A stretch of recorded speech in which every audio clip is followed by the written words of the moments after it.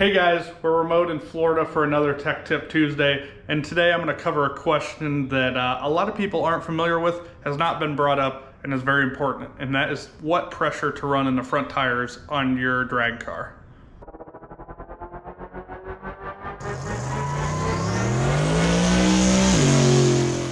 This is a tech tip that is actually learned by me from my friend Eric Yost, Customs by Biggin. The guy's a great chassis builder, has built some really fast stuff, and is super knowledgeable in all things chassis dynamics and even more than that. A few years ago when we were running the Nova, he was on site with us and taught me something that has actually helped me so many times, and that is what tire pressure to run in the front of your car. These cars obviously have skinny tires. Drag tires are typically either a bias or radial, but there's a lot of weight on the front of a car. You can actually see how this thing's kind of dipping down and just what type of pressure it's under. So a few pounds makes a huge difference.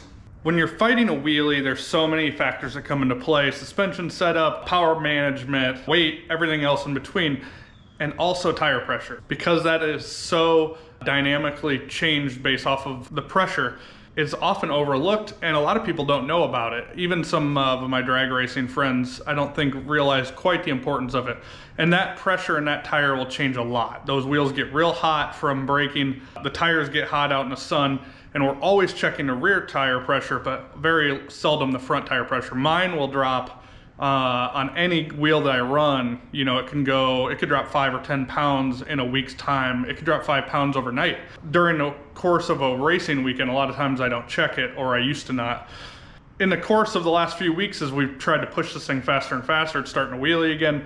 One of the tips and one of the things that solved one of the wheelies was putting more tire pressure in it. I actually run the ET radial fronts on this because it's more of a street-friendly tire. Also bias plies. Eric said, run those things up to 45 pounds, which is completely different than the 35 pounds I used to run in them.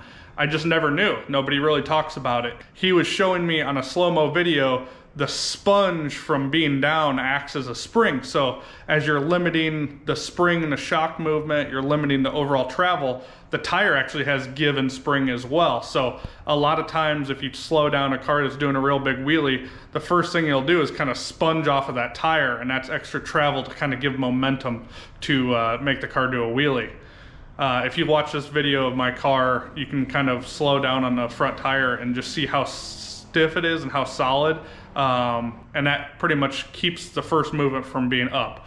So the first line of defense on doing a wheelie can sometimes be the tire pressure. So don't overlook that. Hopefully that helps you guys in the future. Wheelies aren't any fun. They make great pictures, but they don't make good ETs, and they make a lot of broken parts. We'll see you guys next time. Don't forget to drop a comment in the comment section below if you have a question or an idea for a future Tech Tip Tuesday. We'll see you later. Thanks for tuning in.